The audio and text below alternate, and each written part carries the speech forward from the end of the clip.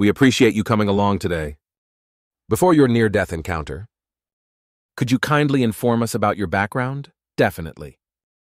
Working in the Seattle area, more especially for King County, in the Juvenile Courts Probation Division, I was a supervisor. I enjoyed working with teenagers and totally loved my career. I used to say constantly that I would do it till the day I passed away. Little did I realize how prophetic those remarks would turn out. That's really fascinating. What then caused your almost fatal experience? That all began on May 5th, 2006. I finally developed a kidney stone lodged on the correct side. Having kidney stones passed, I knew the symptoms right away. How did you first handle things? Expecting it to pass like it had in other instances. I first thought I could wait it out or push through the agony. Nevertheless, this was different. The suffering persisted rather than vanished. What then was your next action? I recall visiting an emergency room. I really was quite laid back about it. Knowing the script from my past experiences, I just strolled in and stated, "I have a kidney stone, it's over here." The agony would go away if they would take me to a room and provide morphine. Did the hospital's operation follow expectations? Not precisely. They prescribed medications for my kidney illness they also found I had. The physicians agreed to arrange an operation for the following day and keep me overnight. The operation turned out? The operation itself proceeded without any hiccups. They split the stones as intended. At the time, though, we were unaware that I was among those for whom the drugs they prescribed failed to properly fight the infection I carried. That sounds worrying. What happened thus? The infection, the poison, basically entered my bloodstream when they split the stones. I became septic, and my body began to fail everywhere. Not limited to my lungs and heart, but everything. That had to be quite horrible. What details of that moment come to you? The fact that, upon realizing I was dying, I felt so little terror caught me by surprise. Being a born-again Christian, I understood that death brings one to heaven. So all I could think when I realized what was occurring was, I'm going home. Could you then outline what happened next? The hospital records indicate that I spent roughly 1 hour and 45 minutes clinically dead. My experience of that period was somewhat different, though. I recall leaving my body and firing across the hospital floor, even into the azure sky and outer space. It happened quite quickly. You would say, how quickly? Though it's difficult to explain, I usually picture a Bible chapter stating, "To be absent from the body is to be in the presence of the Lord." That's just how it felt. I accelerated faster than anyone could blink their eye. I was in heaven already when the top eyelid touched the bottom one. That is interesting. As you were en route, what did you notice? I recall seeing what some people define as a light at the end of a tunnel as I was entering that sphere. To me, though, it more resembled a window. Though that's the best way I could characterize it. I'm not suggesting it was a window. At this window, what happened? Oh yeah, everything was good as I passed that window. Nothing illegal. It was just pure peace. Nothing would irritate you. Nothing would set off your nerves. In such moment, how did you feel? More than anything else, what caught me was that I fit. Until I went through this, I had no idea how out of place I had felt before. I felt I belonged in heaven when I arrived there. Heaven's everything was beckoning me. Saying everything begs questions about what you intend. I mean all, not simply God Almighty or Jesus Christ or the Holy Spirit. I sensed it by looking about me. Everything in heaven was literally delighted I was there. There were trees. I felt welcome from the ground up. I studied flowers. They appeared to greet me. Everything there was, so happy I had shown up. That sounds to be quite deep. At that point, what was your main goal? More than anything else, I wanted to see Jesus Christ, you know. I didn't even know I had this longing until I got there. I wanted to personally meet him. To me, that was really vital. I began to see that heaven is someone you want to be with, not only a place you wish to visit. If you enjoy our content and want to support us, click on the Super Thanks button below.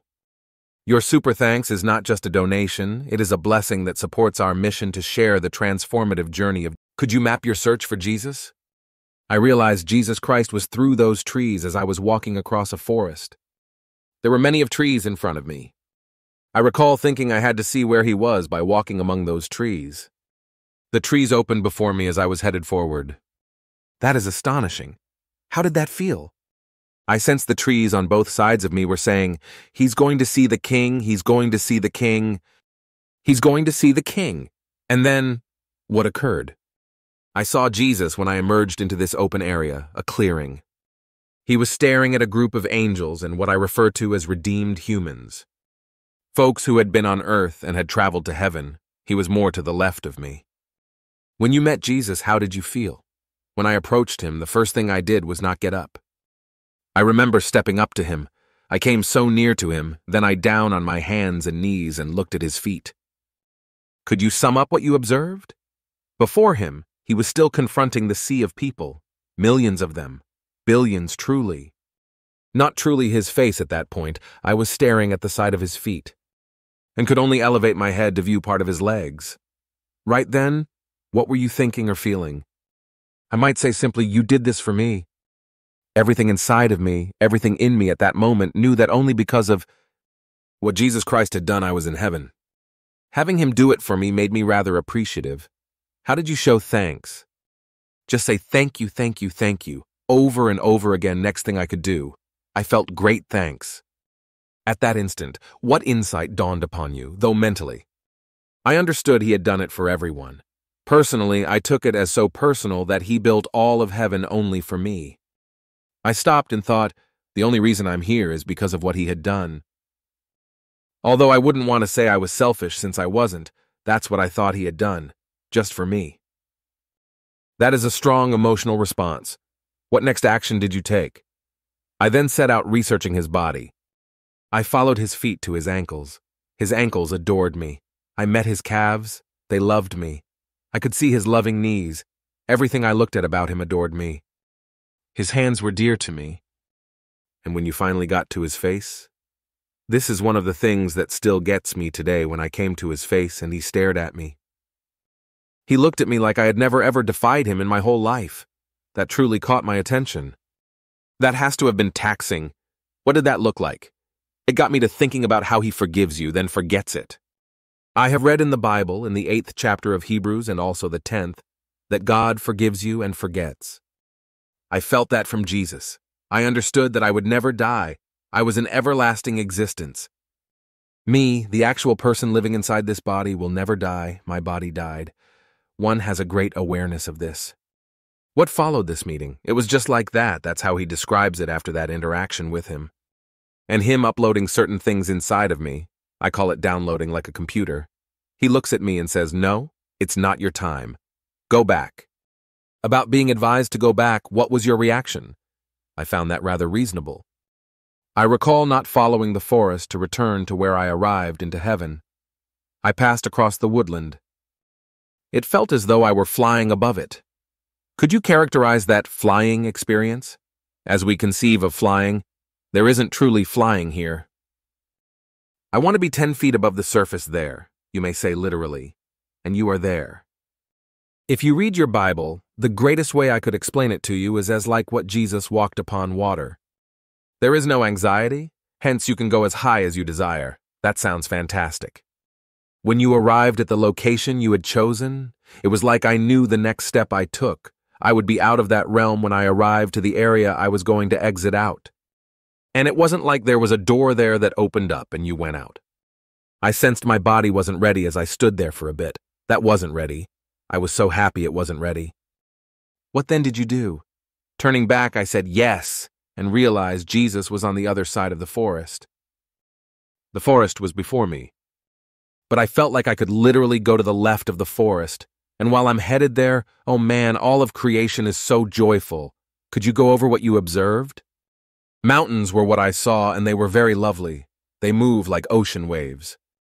They could move, and as they were, it appeared as though ocean waves were passing by. But in fact, they were mountains passing. To be honest with you, I believed I was going to stay, so this is absolutely fantastic and I am enjoying it. That sounds unbelievable. You then did? I came back to Jesus knowing I had to return to him, this time around the other side of him for whatever reason. I stepped behind him and then returned to the same posture I used the first time. I bent down once again before him. Then he spoke to me a little more on matters there. Could you sum up your experience throughout this contact? What saw or felt? I recall the light that was emanating from him. I didn't mention this the first time, but it was wrapping itself around me and was really brilliant. That sounds really lovely. What followed from this second meeting? Following that, he comes back to see me. He once more stares down at me with these exquisite, loving eyes. Again, he tells me, "No, it's not your time. Go back. How did you answer this time?" The second time, oh man, I walk over the woods once more. I got to the edge of where I came in at, and it looked like I walk one more step and I'm out. I get ready to leave, and all of a sudden, once more, I realize my body is not ready. I am thinking, yes, I am staying. So you have another opportunity to explore? Indeed, this time I travel to the right of that woodland instead of the left of me and have had rather amazing experiences. That side looked to be more of the liquids, that of water, the oceans, the rivers. Though I'm not certain why they were over on that side, they were. Could you characterize what you observed on that side? They were more blue, but that blue like we would describe as the hues there are more vivid than one could conceive. I travel, I see saints, I go through various experiences. On that side I have observed many quite varied animals. Heaven's animal count is exceedingly high. That's really interesting. Following this research, what happened? Then I returned straight back to Jesus. Oh man, they were constantly there. Why I didn't recognize them is unknown. Once more, I find myself staring at Jesus' feet from the same location I visited previously. Then I gaze up and find my family on the other side of him. Could you perhaps elaborate on seeing your family? My grandmother Mary is standing out front right now. She is standing front over here in a group on this side. Then behind her were more relatives and thereafter relatives. It was generation after generation of all people who had a relationship with Jesus Christ. And the Father coming to welcome me in. That has to have been emotional, having seen them before in your experience. I now know they were there the first time I was with Jesus. I knew they were there the second time I was with Jesus. I paid almost all of my attention to Jesus. I hardly paid any to them. This time, though, for some reason I concentrated on Jesus first, then on them. How would you characterize their looks? There is no time, hence it is difficult to define someone in heaven. I tell folks they were shining. They were pure delight with a great smile. Later on, I remarked to myself, wow, I got to see my entire family in heaven smiling. And I thought, I've never seen that on the planet. And loving each other so very much, that has great beauty. Does this encounter alter your conception of family in heaven? Family was like that in heaven, not as I knew of. That would be the way it is. I considered us all the family of God, and that we would see each other. But you people, I came to see that family is really significant to God. Regarding who you saw there, were any shocks? There were those present that I never would have imagined. Since they fell short of my expectations, I reasoned they did not enter heaven. They did not meet my criterion. They met God's. From what your knowledge, what is God's criteria? God's standards let Jesus Christ to be Lord and Savior. God is demanding these standards. What then followed this encounter with your family? Here it is, you folks. My family comes to welcome Jesus. He downloads a lot of material in me, and I get to see what it's like to be in heaven and all of heaven gathering together and praising and adoring God. After everything, though, Jesus suddenly looks at me once more and orders, "No, it is not your time. Go back." How did you interpret this directive? Like a soldier, I felt all of creation that was in front of me stepped aside and said, "He's not talking about me, he's talking about you." I used to fly for the Air Force. That kind of thing I felt as I went, "Yes, sir." Then I prepared to depart. That's what I sensed him saying. I need you there more than I need you here. Though he didn't speak those words. That's exactly what I was experiencing. At this moment, did anyone else talk to you? Indeed, my grandma Mary was present. She looks at me while I am saying this and says, "Bring as many of us back with you as you can." She is referring to my whole family here on earth. That's a striking message. And then what did you do? I bent before Jesus like this, crossed those trees once more, arrived at what I would define as the brink of heaven, stepped, and then I was out and returned to this world. About going back, what was your attitude? And I thought of a baby wailing quite intensely. I recall hanging over my bed in which the body was in the hospital room. They had started putting stuff away and had really stopped working on me. The doctor even said at the time he was signing the death certificate. Did you find any sense of how our earthly relationships either remain or evolve in heaven? Surely I did. I connected strongly with my family members I saw in paradise and recognized them. Still, it was unlike our terrestrial connections. Our love for one another was pure and flawless, free from any of the tensions or misinterpretation we could have had on earth. Through their relationship with God, everyone appeared to be relating to one another. You said initially you did not want to return. Could you perhaps elaborate on your return to your body? I felt driven once Jesus informed me for the third time that it was not my time and I had to return. I knew I had a purpose. My Grandma Mary had instructed me to bring as many people back with me as I could. I felt when I departed paradise as if I were once more going quite swiftly, exactly as upon my arrival. My body lay there in the hospital room when I returned. The medical crew was putting things away and had ceased tending to me. The doctor even was signing my death certificate. For a time I hovered over my body, then turned over and returned into it. What happened when you came back into your body? The cardiac monitor began to signal after I returned inside my body. Startled, the medical professionals hurried back to keep working on me. They got me breathing once more after intubation. That was a far cry from the peace and happiness I had just felt in heaven. Following this event, how did you feel physically? On the physical level, I was rather feeble. My body has traveled a lot.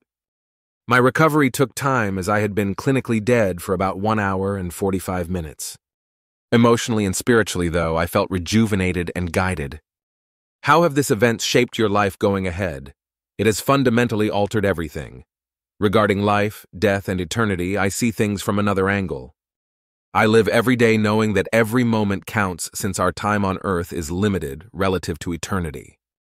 Loving others and spreading God's love message with as many people as I can occupy my more concentrated attention. Though I'm more grateful for the gift of life and the direction God has for me here, I no longer fear death. You noted now live with more purpose. Could you say more about that? Certainly. Having experienced paradise and getting that message from my grandmother to bring as many as us back with you as you can, I feel a great need to tell my story and enable others to see the reality of heaven and God's love. I try to live every day knowing that our choices here have lifetime effects. Has your near-death experience changed your social contacts? Really great. Like I experienced His love for me, each person now seems to be someone much loved by God. It has made me more empathetic, patient, and ready to share with others the love I discovered in heaven. Knowing how vital they are, not just here but in eternity, I also treasure my family relationships more than ever. You spoke of witnessing animals in paradise. Could you perhaps elaborate on that? Indeed, the number of creatures I observed in heaven shocked me. They appeared to have a particular place there, yet they were everywhere. I observed species we know of on Earth as well as ones I would never have come across. All seem to be in perfect harmony with one another and with everything around them. God truly stresses for all of His creation, not only for humans. That's incredible. You interacted with any one of these animals? Not exactly, no. I hardly ever interacted with the animals. I was so preoccupied with Jesus and later with my family. Like everything else in heaven, though I could sense their delight and happiness, they looked to be in their own unique form, complementing God. You have discussed paradise's beauty. Could you go into further depth about it? It's difficult as worldly language does not properly reflect it. More vivid than anything we have here were the hues. Though it was everywhere, the light was gentle and pleasant. Everything appeared to be alive in a difficult-to-articulate manner. The trees, the flowers, and what looked to be inanimate items all seemed to have a life of their own. And everything fit perfectly harmonically. No flaw or deterioration existed. It was beauty outside my wildest dreams. You said Jesus downloaded material into you. Could you clarify your meaning with that? Though it's difficult to explain. I felt as though I knew nothing at all before then. He was delivering knowledge straight into my mind or soul, not as though He was speaking to me in words. Things about God, about heaven, about life that I had never really understood before came together. Some of this knowledge disappeared when I went back to my body, but some of it lingered with me. Could you offer any particular observations from this download? Deeper knowledge of God's love was among the main things. Though I knew what it meant for God to love us, what I discovered was far more profound. I also developed understanding of the nature of eternity, the significance of our decisions on earth, and the reality of spiritual warfare. Some things, though, are ideas our earthly brains struggle to grasp and cannot even express. You spoke of spiritual warfare. Could you explain that further? Indeed, I started to see the truth of spiritual forces, both good and bad, that are operating in our planet. I came to see that we usually ignore the spiritual component of many of our problems and difficulties. Has your experience impacted how you see death? This has made me more deliberate about prayer and about wearing what the Bible calls the full armor of God. Definitely, I no longer have any overall fear of death, though it's not the end. I know it's a change to something far more wonderful than we could even dream of. That doesn't mean I'm rushing to die. I want to fulfill God's will as I think He has one for me here. But when my time comes, I eagerly await going back to heaven. Do you now view time differently? Undoubtedly. Time in heaven did not exist in the manner we know now. Everything was perpetual present.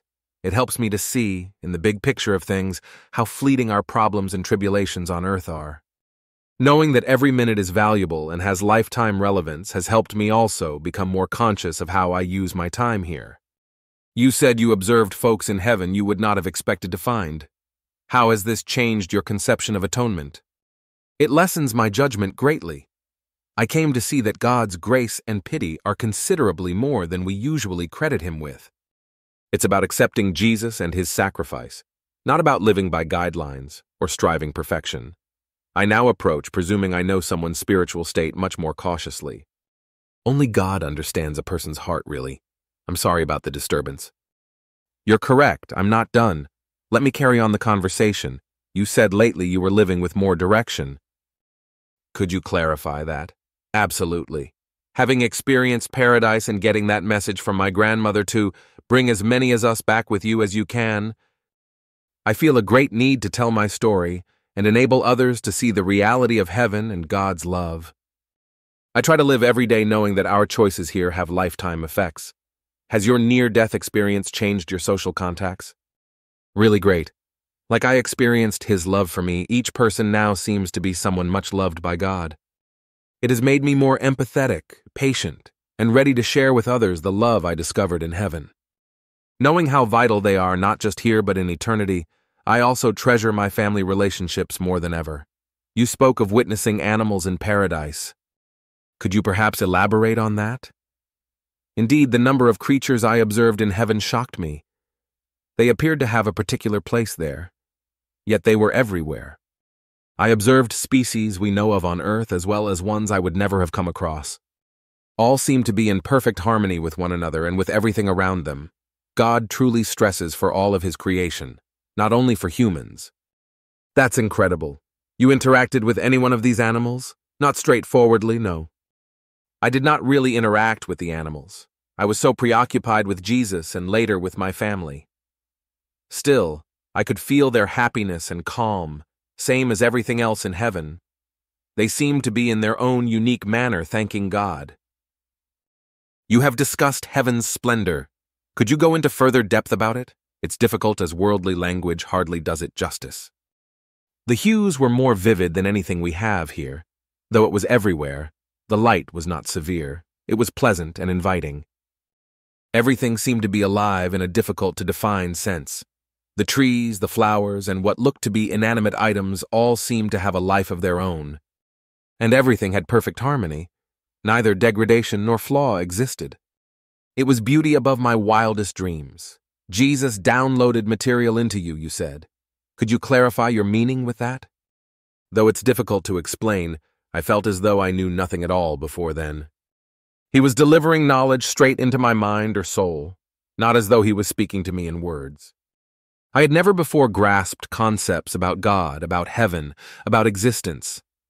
When I got back to my body, some of this knowledge vanished, but some stuck with me. From this download, could you offer any particular special insights? A closer knowledge of God's love was among the main things. Though I knew what it meant for God to love us, what I discovered was far more profound. I also developed understanding of the essence of eternity, the relevance of our decisions on earth, and the reality of spiritual warfare. Some things, nevertheless, Our ideas our earthly brains find difficult to grasp and cannot even express. You spoke of spiritual conflict.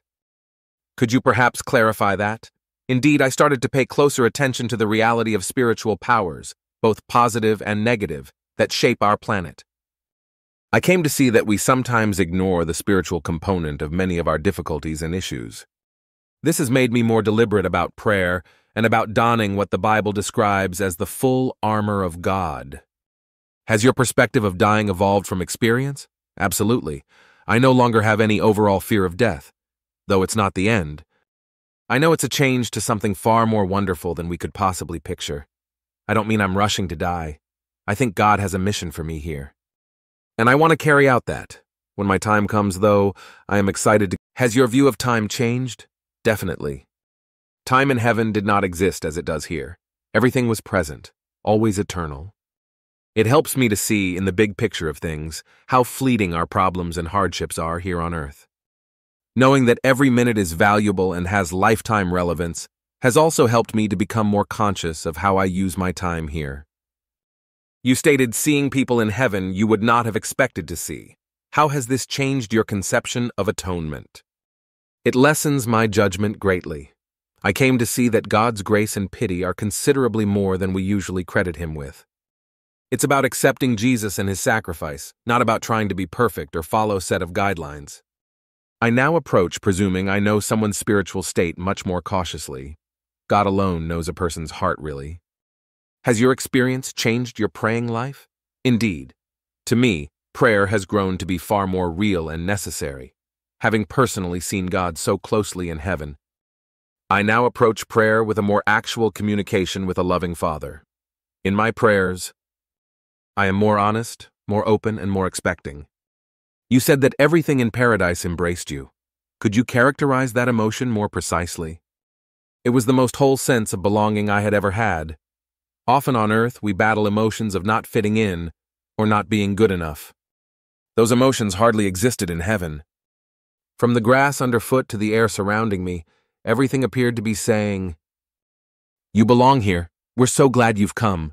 It was an overpowering sense of acceptance and affection. Has this encounter shaped your perspective on your body? It has indeed. I came to see that although our physical bodies are vital, they are only transient receptacles for our everlasting souls. I sensed more me in heaven than I have in my corporeal body. It has shifted my priorities from physical attractiveness to spiritual development. Colors in heaven were more vivid, you said. Could you clarify that further? We lack terminology for the hues I observed, so it's difficult. Imagine the most vivid blue you have ever seen. The colors in heaven make that seem pallid in contrast. And there were hues I had never seen before, ones absent from our terrestrial range. Everything seemed to radiate from within using these amazing hues. Did you have any idea of the extent or scale of heaven? Heaven seemed to be both infinite and personal at once. It was near and personal when I was with Jesus or my family. But I also sensed great, limitless beauty radiating in every direction.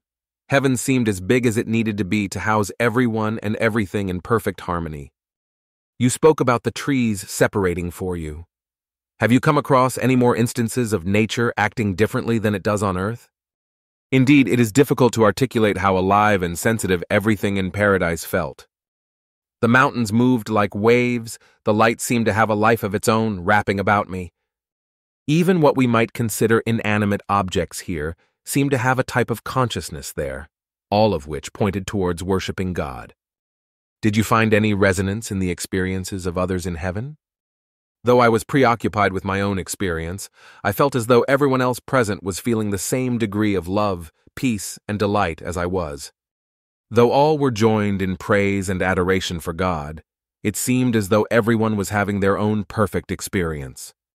You said you wanted not to return. How did you come to be ready for your return to earth? Initially, it was challenging. Heaven is so lovely and flawless that part of me wanted not to leave.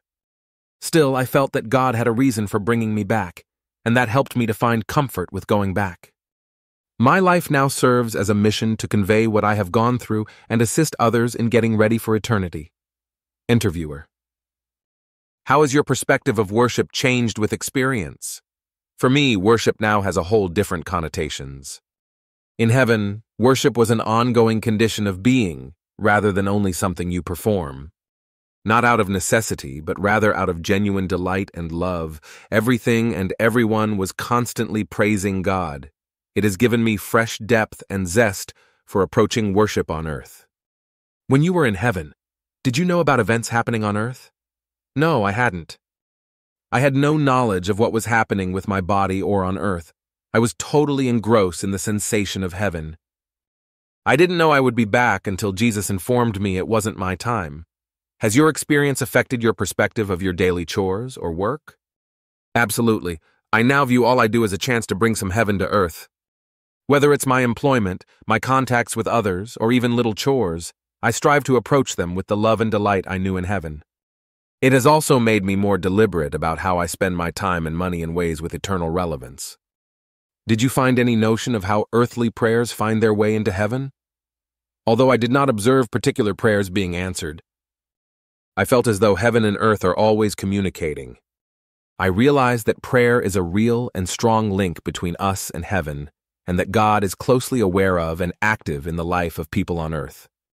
Did you come to understand the part angels play? Indeed, I sensed the reason angels in paradise were meant to be there.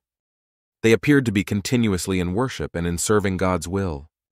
Always in subservation to God's authority, I realized that they play a more important part in our life than we usually recognize. How has your experience affected your contacts with non-believers? Sharing my faith has more urgency for me now. But it also makes me more patient and loving of those who disagree. Now that everyone's path is different, and that God's love reaches everyone regardless of their place in their religious development, I understand better.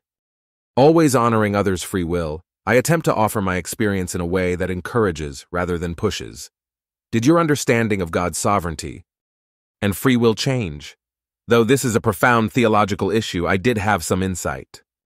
I felt that with our earthly intellect, God's sovereignty and human free choice cooperate in a way that is difficult for us to completely understand. Though He lets us make actual decisions based on His love, even if those decisions might damage us or others, I realized that He is always striving to bring good out of any circumstance. Did your understanding of the nature of evil or the existence of suffering in the world change? Although I didn't find any evil in paradise, by contrast, I developed a better awareness of its character. The truth of wickedness and suffering on earth was even more evident in the flawless goodness and love I encountered. I realized that evil is really the distortion of God's perfect creation, that absence of His kindness. It strengthened for me the need of bringing God's light into this planet's gloom. Has your near-death encounter changed your attitude on death or dying? It has totally eliminated any death anxiety. Death now seems to me as a passing to something far more beautiful than we could possibly dream, not as an end. That doesn't mean I'm rushing to die. I want to fulfill God's will since I think He has one for me here. But when my time comes, I will greet it with delight, knowing what lies ahead. From your experience, what lesson should individuals pick to carry forward? People should be aware that God loves them far more than they could possibly dream. Heaven is real. It is more lovely and ideal than anything we could possibly understand. Our decisions and behavior on earth have great lifetime importance. Most significantly, though, I want people to realize that our path toward eternity is prepared by a connection with Jesus. Accepting His love and pardon is more important than striving perfection or adhering to guidelines. We appreciate you telling us such a remarkable narrative. Before we call to close, is there anything more you would want to add? Though my experience was deep and transforming, the most crucial thing is not my tale, rather God's story of love for mankind. By telling what happened to me, I hope people would be inspired to pursue God for themselves and live with an everlasting viewpoint. I appreciate you let me relate my experience. Your narrative is absolutely amazing and offers us many of ideas about life, death, and what follows. Thank you.